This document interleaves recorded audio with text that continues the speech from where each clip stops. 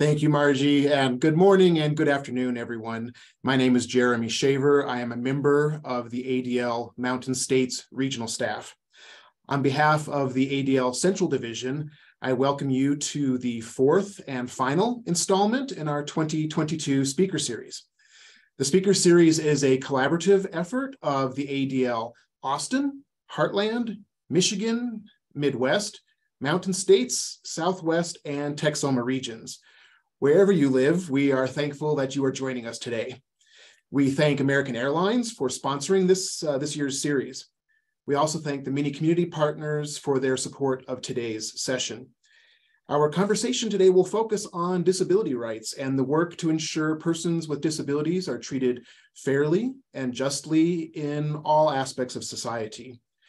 As we enter the conversation, we remember that not all disabilities are visible, and we will do our best to keep that in mind today. We are pleased to have an excellent lineup of panelists. We are joined by Allison Butler, Director of the Division of Disability Rights at the City and County of Denver, Lex Frieden, educator, researcher, disability policy expert, and a co-author of the Americans with Disabilities Act, Lloyd Lewis, CEO of ARC Thrift Stores of Colorado, and Jennifer Phillips, President and CEO of Keshet in Chicago. Our moderator is Jillian Bonnke, Director of Educational Programs for ADL's Central Division. Some reminders: if you have questions, today we are using the chat feature, so please put your questions in the chat. As was mentioned, Spanish language translation is available using the globe icon, and we do have closed captioning enabled. ADL is a nonprofit 501c3 organization and takes no positions on behalf or in opposition to any candidate for office. With all that said, Jillian, the floor is yours. Take it away. Thank you, Jeremy, and thank you to our panelists. I'm Jillian Bonnke, ADL's Director of Educational Programs in the Central Division, and I am looking forward to today's program, as I know we have the opportunity to learn. And I'm honored to be among advocates and experts today on the panel who have agreed to share their time, their lived experiences, and their expertise with us. Really quickly, a little bit about ADL and who we are. ADL is a leading anti-hate organization founded in 1913. Our timeless mission to stop the defamation of the Jewish people and to secure justice and fair treatment for all is relevant, as relevant today as the day that it was, as the day our founders created it. We continue to fight hate in all forms, we use innovative partnership to drive impact. As an educator, I believe that the best advocates work to understand, and conversations like the one we're about to have today will help us do just that. We come to this conversation recognizing that so much work has been done and so much work still remains to ensure that persons with disabilities are treated fairly and justly in all aspects of society. Just to start us off, a little bit about the Americans with Disabilities Act, also known as the ADA. It was signed into law in 1990 and is the country's first significant step toward addressing the needs of citizens living with disabilities.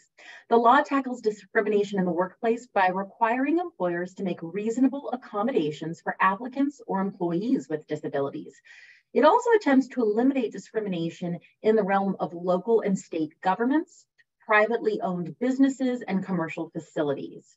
An important amendment was introduced in 2008 to address access related to telecommunications, the internet, television, and other digital services.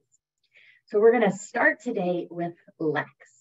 And Lex comes to us having worked with President George Bush to draft the Americans with Disabilities Act, and he's regarded as one of the co-authors of that critical piece of civil rights legislation. So Lex, my question for you as we kick our conversation off is, reflecting on the 32 years since the ADA became law, what are the most significant accomplishments or gains made for Americans with disabilities? What can we celebrate? Jillian, thank you. We have a lot to celebrate. And first of all, I want to thank you all for having me on this panel, and note that Jillian's father was one of the preeminent advocates of the ADA and worked throughout his life to ensure full implementation of ADA. And I just want to honor Joe Bonnke and also Jillian's aunt, who was a physician and a wheelchair user, and also a real outstanding and preeminent advocate.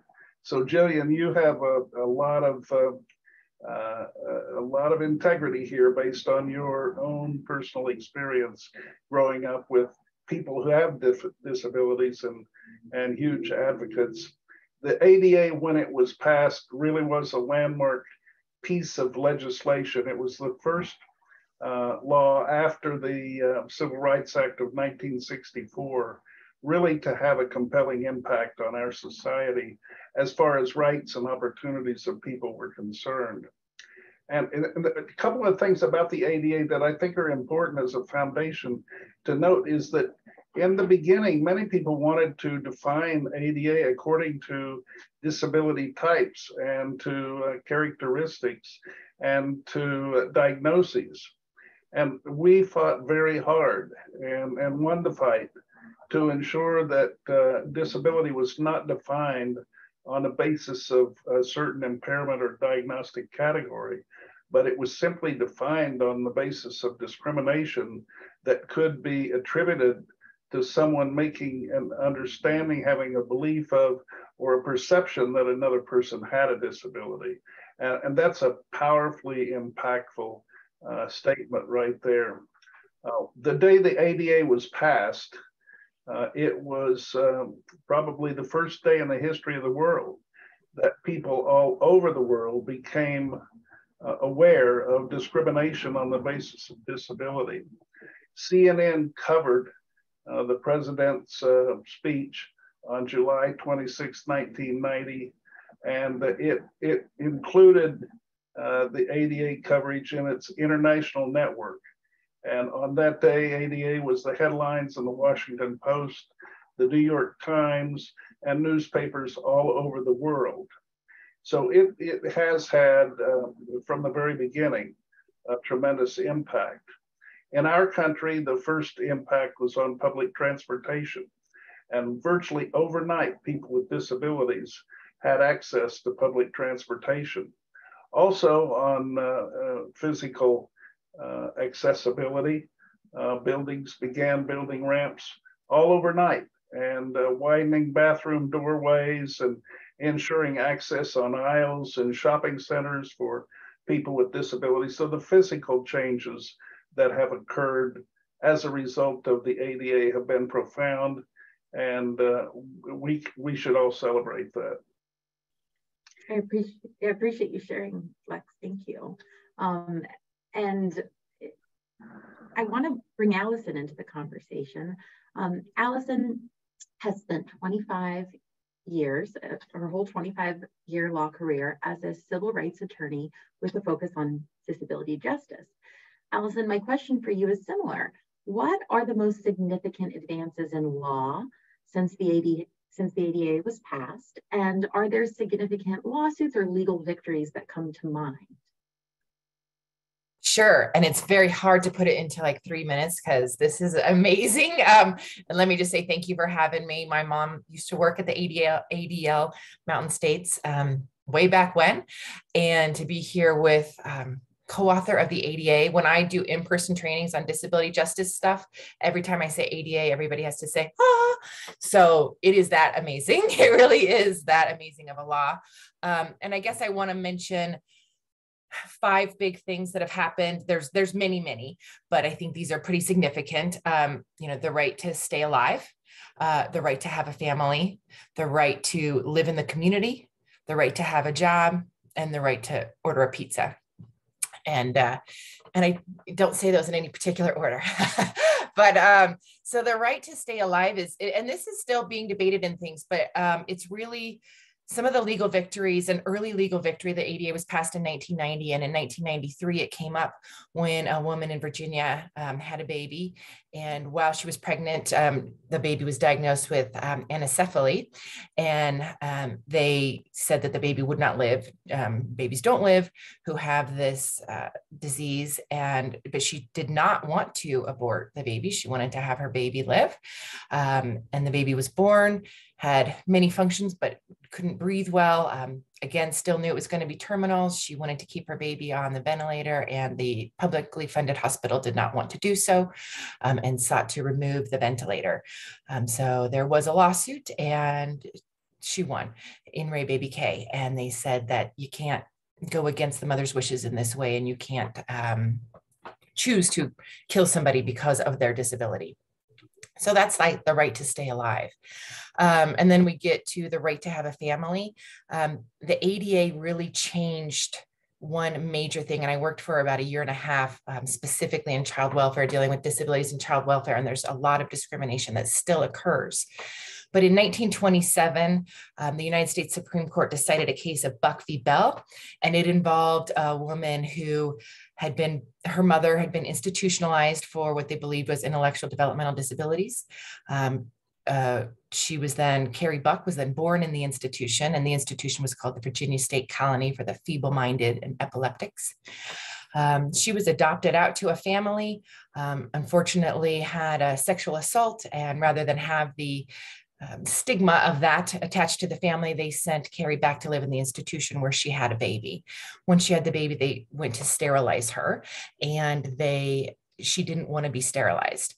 And she fought the case all the way to the United States Supreme Court. And the Supreme Court in 1927 said, "It is better for all the world if, instead of waiting to execute degenerate offspring for their crime or to let them starve for their imbecility, society can prevent those who are manifestly unfit from continuing their kind. 3 generations of imbeciles are enough." So they allowed Carrie Buck to be sterilized. This was part of the eugenics movement, which obviously the ADL is very familiar with. So that changed in 1990 when the ADA came into play, and people could say, no, you can't sterilize people. You can't stop people from having children, even if those children are going to have disabilities. And that became clear really only in 2015 when the Department of Justice put out a technical assistance document that said, hey, people with disabilities are allowed to be parents. You can't discriminate against them. You can't assume that they're not going to be able to parent. You have to allow them to use their village. If they use their village to live, they should use their village to be able to have a family. So that was really important decision. And there was a Sarah Gordon case out of Massachusetts that led to that technical assistance document. And so that's really amazing. Live in the community. The Olmstead case, people may have heard it referred to as just Olmstead. The Olmstead decision, the United States Supreme Court in 1999 said a state is required to try to provide services in the community for people with disabilities so they don't have to live in institutions. So we rely on Olmstead. Right now, Colorado is under some findings saying that we don't serve people with physical disabilities well enough, and they end up in nursing homes unnecessarily. So this is still something that is very, very active, a huge part of the ADA. The Olmstead decision, the lead plaintiff in that case just died a couple of weeks ago, but she really brought so much change to this arena and allowing people to live in the community. Lloyd's going to talk a lot more about employment, but there's lots of cases that have occurred. And I think the 2008 amendments, when they changed what is the definition of disability and really made sure it was very broad, helped tremendously. And so legal victories in this are that you have to consider leave as an accommodation. You have to engage in the interactive process. So you have to talk to somebody about what they may need in order to be on the job site. You can't assume, you can't say, no, that doesn't work for me. You have to engage in the interactive process. I think that's really big. And then lastly, ordering a pizza. And that it may sound like a joke, but there was a case of Domino's when a blind man said, I can't, your website isn't accessible. I can't use my screen reader. It's not working. You tell me I can make a phone call. I'm on hold for 45 minutes. This isn't appropriate. So that was a United States Supreme Court said, yeah.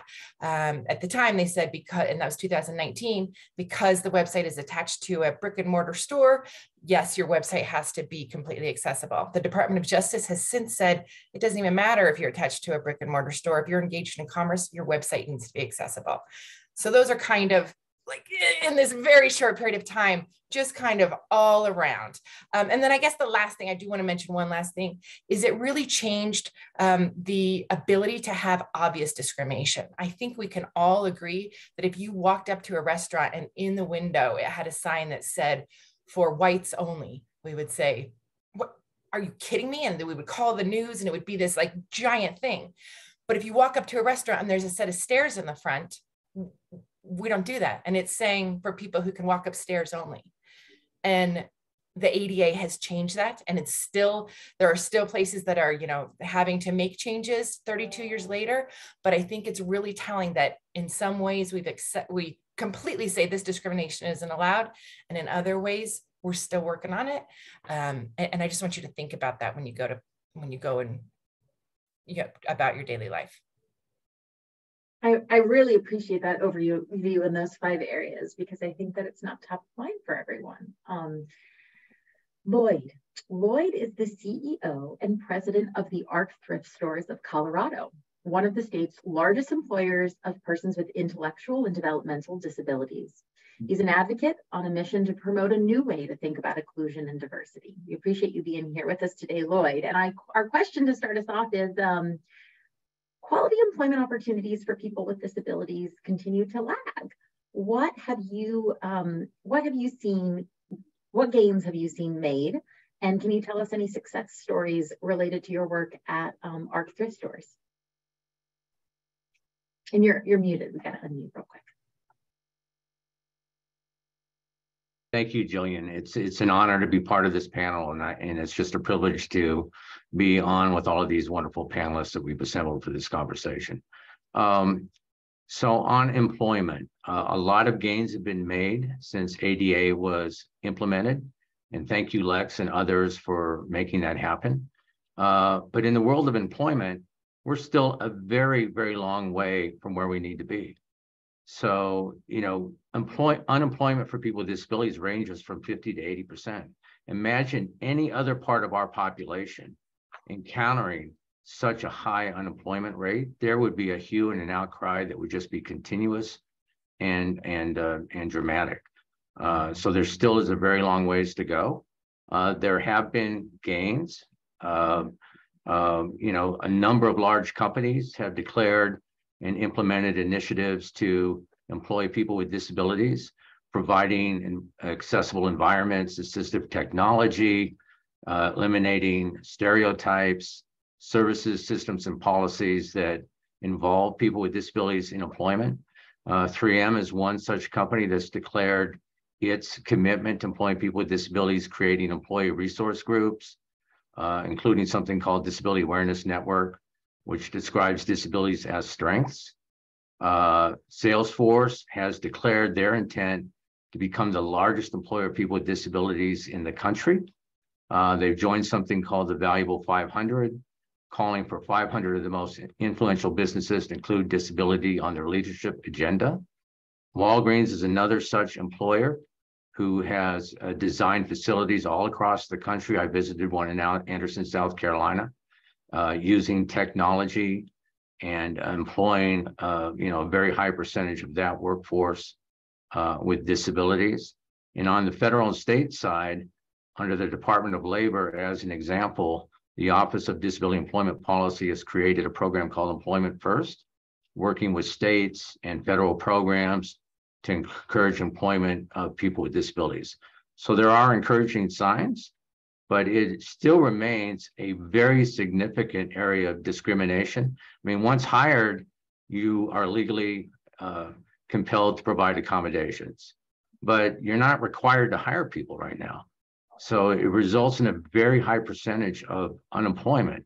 And at my company, as I mentioned, one of the largest companies with nearly 2,000 employees, when I started in 2005, we had 10 employees with intellectual and developmental disabilities, considered significant disabilities.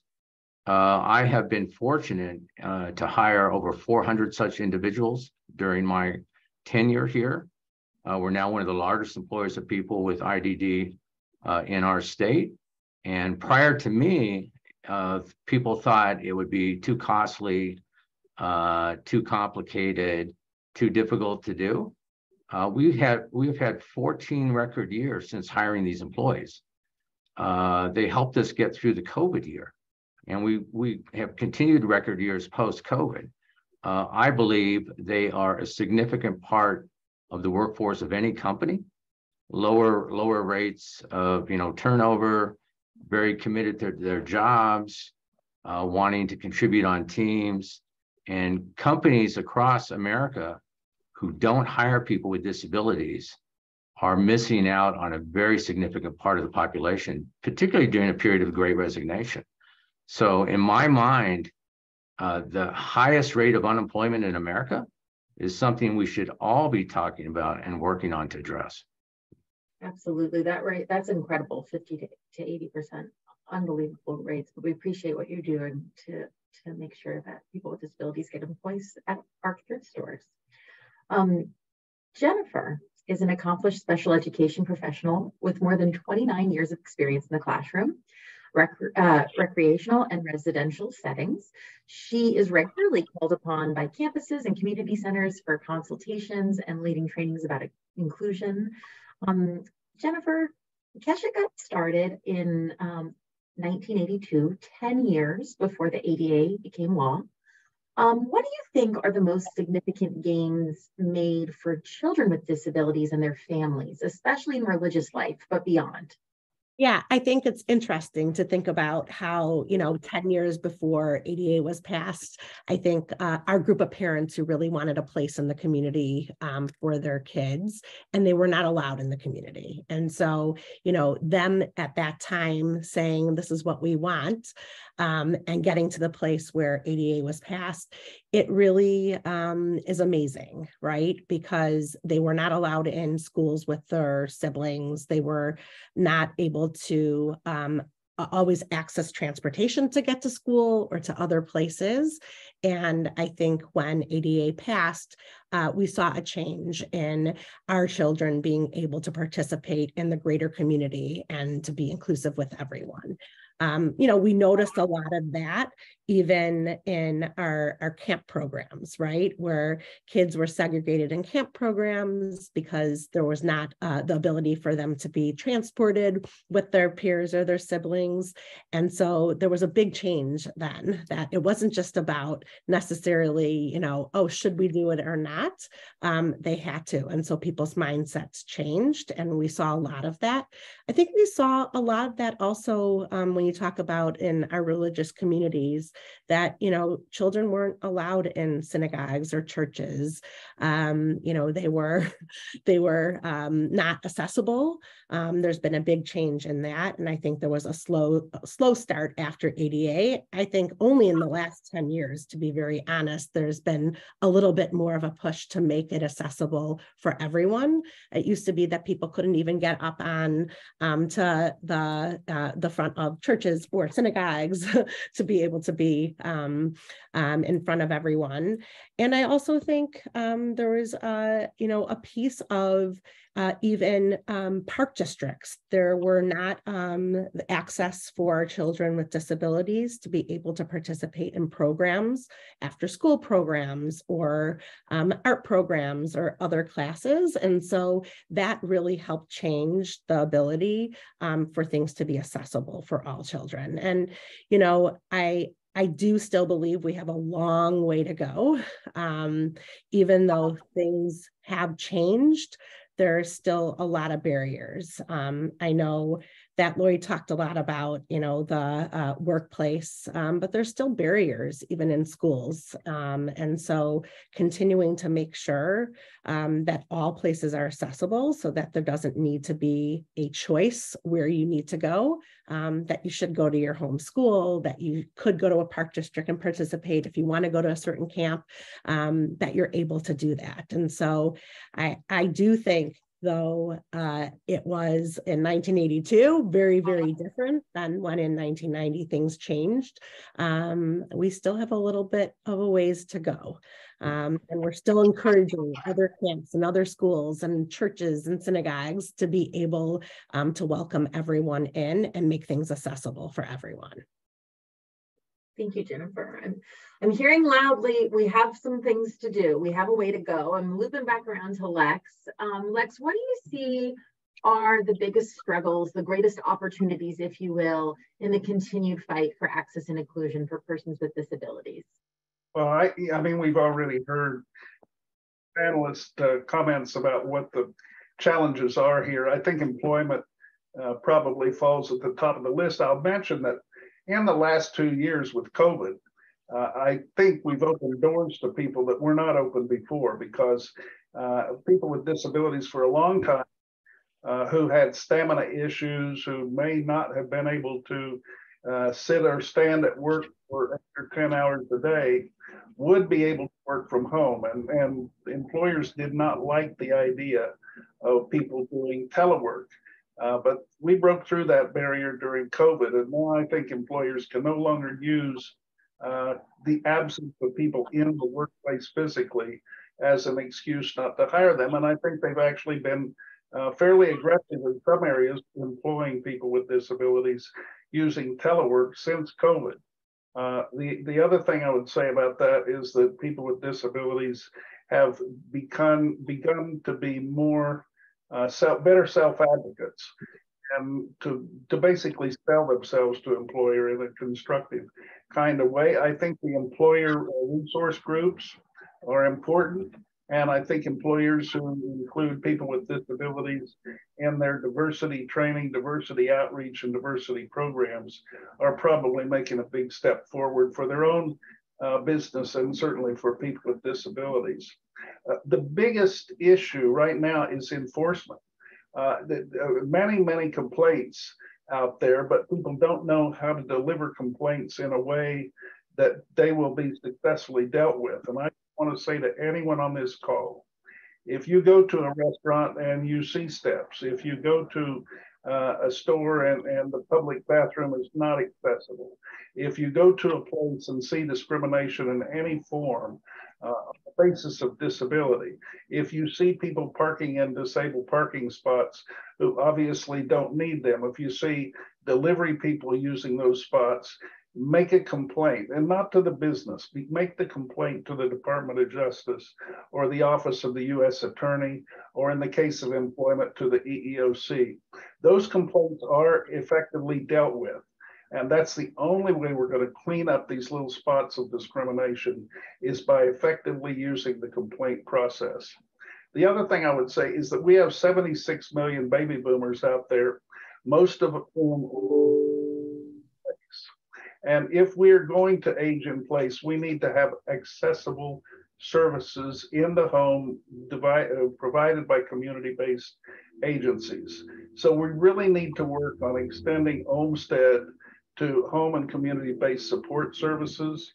People with disabilities, older people who are becoming disabled, need to be able to get assistance in the home.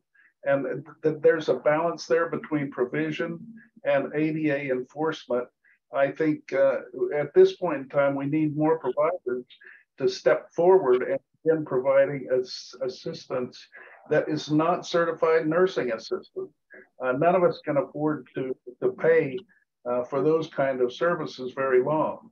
But there are scaled down services that we can use. People might be able to help us dress and undress and fix our meals and so on. Those services to be available to people in the will prevent folks from literally dying in nursing homes. You know, we have evidence that shows somebody who moves into a nursing home, life expectancy on average is about 3 years. If that same person is cared for at home by family, friends, or community providers, their lifespan may be close to normal. So there are some challenges and some real opportunities, Julian. I appreciate your tactical and really pragmatic suggestions, because I think there's lots of allies and advocates on this call that can be empowered to make a report to the EEOC or the DOJ. And I think that your points around our aging population is really important forecasting, things that we should be thinking about.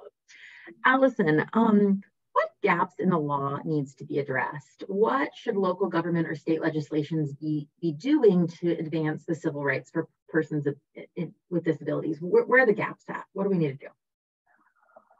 So I would say the primary place is sort of what we're doing right now, educating and becoming supporters and advocates. As I say, I bring up that example all the time about if you had a sign in the window that said for whites only, and because it's controversial and people like, what? but it's so true. My daughter just got her first job, went down there to see her the first day of work, and it was a brand new building. And remember, the ADA was passed in 1990. And I got there and there was an upstairs, and I said, oh, it was a food hall. I'm like, where's the elevator? She said, oh, they don't have it. And I said, why? And she said, well, I mean, because I don't know, I mean, it's her first job. She's 16, but everybody else, they can eat down here. And I said, well, that doesn't make any sense. Why would they do that? She's like, Mom, please stop. But I said, she said, please don't make a big deal. It's my first day. I'm like, that's fine. I'm just going to go put a sign up that says for whites only upstairs. No. I'm like, well, I mean, why are we saying it's only for people who can walk up the stairs? Right then a person in a wheelchair came in, and I said, you know what? See, so it just, I think to start looking around and to make those complaints. So where's the problem? In attitude, and people saying, well, as long as they've got their space over here, that's okay. I'm one of those people maybe don't like to take me to dinner because I do mention this all the time. I went to a restaurant and we were seated upstairs, and I said, there's no elevator up here. And they're like, oh, well, they can go over there. And I said, well, what if we had walked in and they said, oh, you middle-aged white women, we've got a section for you right over here. This is where you sit. Like, why we get to choose where we sit? Why don't we all understand that we should all get to choose, right? We don't have a space for people who have disabilities or a section for people who have disabilities. So I think our mindset is on compliance. What's the minimum that we have to do? And I think the biggest challenge for us is to get people to recognize we're not looking for the minimum. We're looking for full inclusion. We're looking for true acceptance. We're looking to be part. It's not us and them, because 1 in 5 of us has a disability. And as we age, 1 in 4 of us has a disability. It's us. This is us. I mean, on this panel, this is us, right? So I think that's the biggest challenge. And until we start having that, somebody asked in the chat, why do we have to keep bringing these cases to enforce this 32-year-old law? It's because there's not enough pressure. People aren't complaining. People aren't speaking up. People aren't saying, this is a problem. We need to change this. And to do that, people can and should file complaints federally. Lots of states have and should keep enacting state civil rights laws so that there's another mechanism for enforcement. And we should have more access to justice, free attorneys or low price attorneys who can bring these cases, so that we start to get this pressure upon us, so that just like we cringe if we see for whites only sign, we would cringe if we walked in and saw stairs. Compliance isn't inclusion. Exactly. I say it louder, right, Allison? Yes. I really appreciate that insight. Lloyd, what work remains for allies? What are allies getting right? Where do allies need to grow in developing understanding? What do you think? As I mentioned, the highest rate of unemployment in America are people with disabilities. And I'm not talking 10 to 15% like the Great Recession. I'm not talking 25% like the Great Depression. I'm talking 50 to 80%. It is a national outrage. It should be on the front page of every newspaper every day. It should be the lead story in every website every day. As allies, we should be talking with our friends and neighbors. We should be talking with our community groups, with the organizations we belong to. I'm a proud member of the ADL. ADL, I'm hoping will do a lot more in this arena. There's a need for more legal, initiatives. Someone in the chat box mentioned that they've had several interviews, but they're not getting jobs because of resistance to providing accommodation. If that's declared, that's a lawsuit. And I bet there's lots of undeclared refusals to hire on that very basis too. We should be reaching out to legislators. We should be talking to the businesses we frequent. I, many years ago, was invited to be on an employment panel for disabilities at the World Down Syndrome Congress Convention at the United Nations. And in my typical fashion, with everyone in the audience, I asked everybody, how many of the group, I mean, they'd all flown to New York and they were staying in New York from all around the world. How many were managers or had great access to their management? Almost everyone raised their hand. And the next question I asked was, how many of you people have hired someone with a disability? And very few hands went up. So I would also challenge the group viewing this great this great, call and conversation. Consider hiring people with disabilities in your own organizations. Go to the people you work for. Insist that they hire people with disabilities. As I mentioned, they're great contributors. They make a great deal of sense in a business sense, but it's also a civil right. And it's just very wrong to have this high rate of unemployment. So within our own spheres of influence, advocating for hiring people with disabilities is something that each of us could be doing, right? Jennifer, I have the same question for you. What are allies and families getting right? What misconceptions or misunderstandings remain? What deserves most urgent focus right now? Well, I do think that we now have a new generation of young adults who have been through a time where they're used to inclusion and not segregation. And we've seen a lot of that in the last couple of years as we've seen, some of our young adults who've gone to school with people with disabilities, gone to camp. And so, they have become that next generation of allies. And so I think that piece is so important. And as we continue to make sure that inclusion is first and foremost, and we're moving in a direction that everyone should be able to do what they want to do and where they want to do it, I think that's going to be really, really helpful. And I have also seen them being allies and advocates and saying, we want to employ individuals with disabilities. We believe this is the right thing to do, and that they know that individuals with disabilities offer a lot within their organizations and businesses, and that they're not just looking at DEI and not looking at individuals with disabilities. So I think that's a huge piece and really, really a positive piece. I do still think that we are in a place where there's not enough community support for individuals, specifically individuals with intellectual disabilities. There's not day programs for them to go to, and there's not enough job coaches, and individuals with disabilities are not being given the same chances as others applying for jobs. And so I do believe that instead of, it being a burden to make accommodations, it just should be what we do, that anyone walking in the door needs different accommodations for different reasons. And so I think that's a piece that we're not there yet. I know a lot of our adults, especially after COVID, are still unemployed. There's a lot of talk about, well, there's not enough money to employ individuals with disabilities. And instead of us, advocating for that everyone should be given the same opportunities and accommodations, and that they're doing the same job as anyone else. But that's, I think, where we're still struggling, is that piece and that support. And I do think it's that community support. I know particularly here in Illinois, we're still struggling with the state that doesn't necessarily have the best financial support for individuals with disabilities. We've seen a lot of that around housing.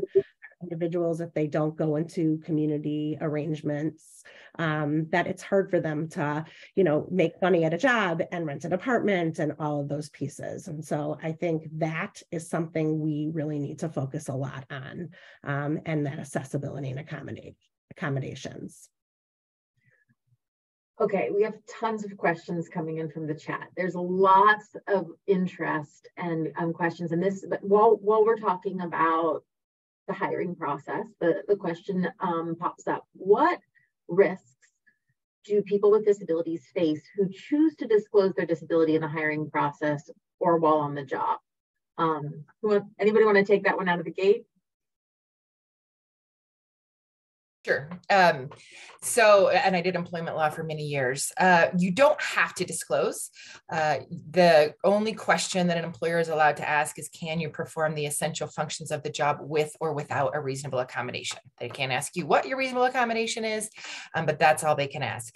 That's for folks that it's not obvious that you have a disability, right? Then there's going to be some people that it will just be obvious if you come rolling in, or if you use a cane, or if you need an interpreter in your job interview. So sometimes it's your disability is obvious. Interestingly, I guess the risk is that people won't want to hire you because of perceptions or stereotypes they have.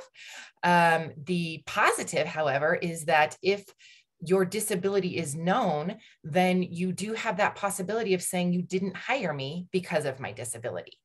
If you do not, if your disability is not obvious and you choose not to disclose it in the hiring process and you don't get hired, you can't claim it was because of your disability because they didn't know about it. So it's kind of a double-edged sword. I think it's difficult. I was doing interviews. I was hiring somebody recently. I did end up hiring a person with a disability, but one of the other candidates was a blind candidate. And the hiring folks said to me, well, we need to give him twice as long for any assessment. And I said, oh, did he ask for that? And they said, well, no, but he's blind. I was like, what? So are we telling every hiring manager that blind people take twice as long to work? Or I mean, so I just think it's a decision that you have to make on your own. You don't have protection unless you disclose, but you're not required to disclose. Let me interject too here.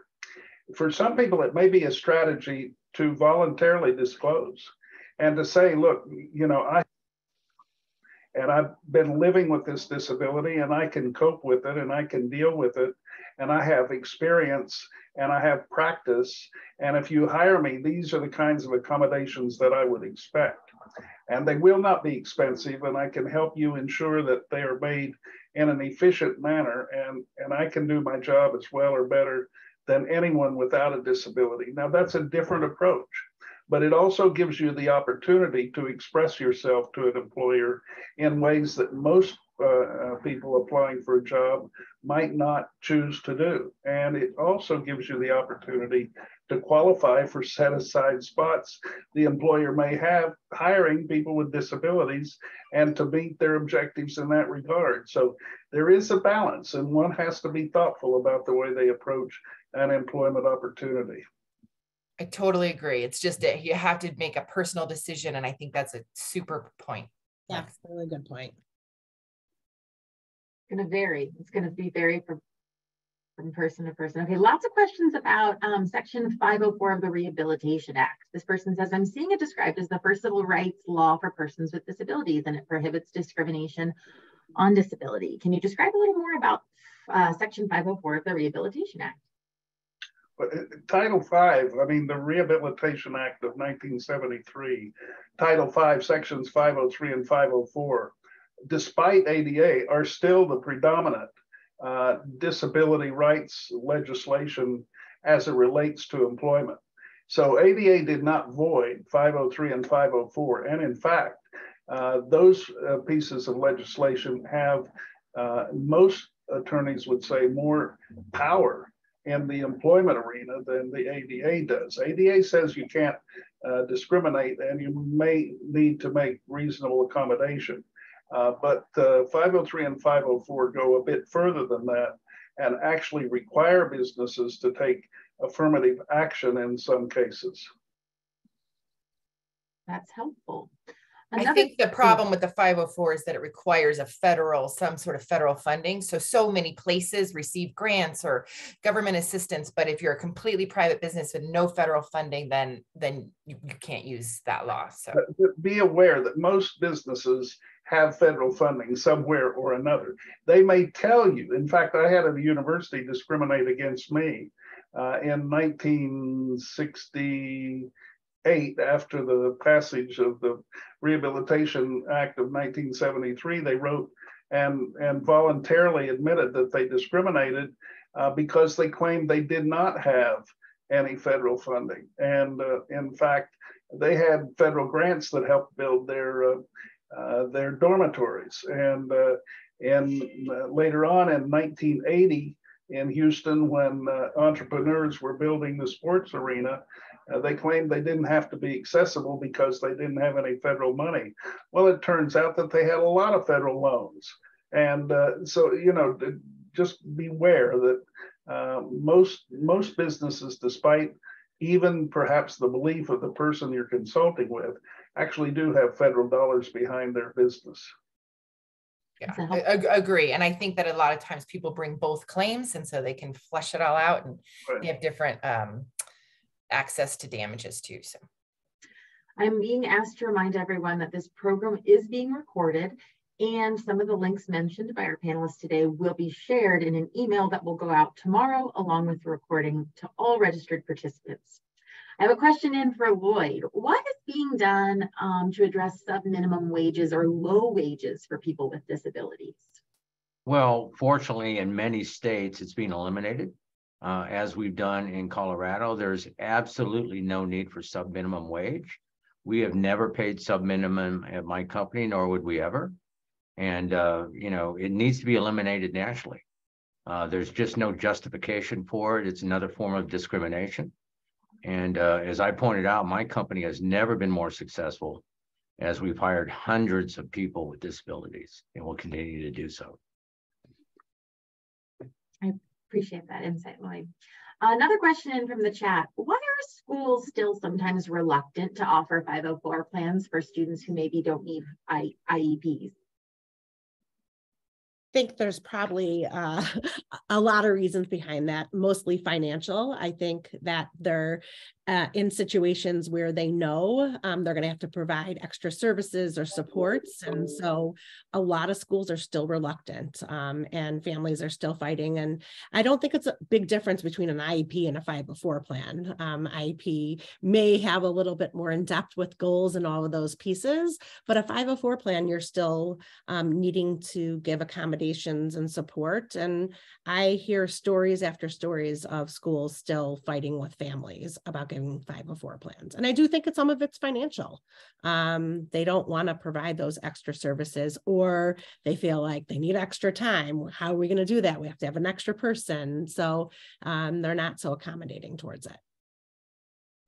And we have to advocate as parents and as caregivers for our kids in schools sometimes, because we're like Allison said earlier, we're not always at a place where everybody's seeing the world through the same conscious lens. Yep.